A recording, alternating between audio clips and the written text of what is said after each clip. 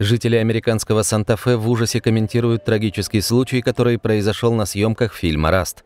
Они говорят, что это оставит пятно на городе. Это погрузило наш город в негатив. Люди об этом думают. Они говорят: «О боже, ты слышал, что случилось в Санта-Фе?» На прошлой неделе во время съемок актер Алек Болдуин выстрелил из реквизитного револьвера и убил оператора Галину Хатчинс. Она получила смертельное ранение в грудь. Стоявший за ней режиссер Джоэл Сауза был ранен в плечо.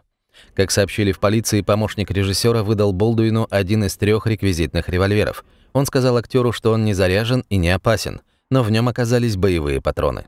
В полиции говорят, что помощник режиссера тоже не знал, что пистолет заряжен. 63-летнего актера уже допросили. Его испачканную кровью одежду и оружие изъяли как улики, однако обвинений пока никому не выдвинули. Сам Болдуин написал в Твиттере: «Нет слов, чтобы передать мой шок и печаль по поводу трагического происшествия, унесшего жизнь Галины Хатчинс, жены, матери и нашей потрясающей коллеги. Я всецело сотрудничаю с полицией, чтобы выяснить, как смогла произойти эта трагедия». Это трагедия. Я не знаю деталей, но очевидно, что это ужасающая ситуация для всей съемочной команды, включая и Алека Болдуина, который продюсирует фильм.